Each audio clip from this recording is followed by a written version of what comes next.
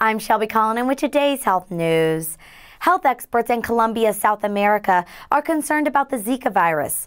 According to the National Health Institute, 47,700 cases of Zika virus have been reported in the country.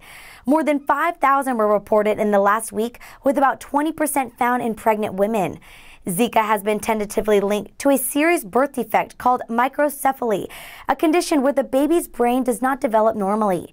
Zika is a virus spread by mosquitoes, but the CDC notes it may also be spread by sexual intercourse and through blood transfusions. Colombian authorities estimate more than 600,000 people will become infected with Zika this year in Colombia. For Daily RX, I'm Shelby Collin.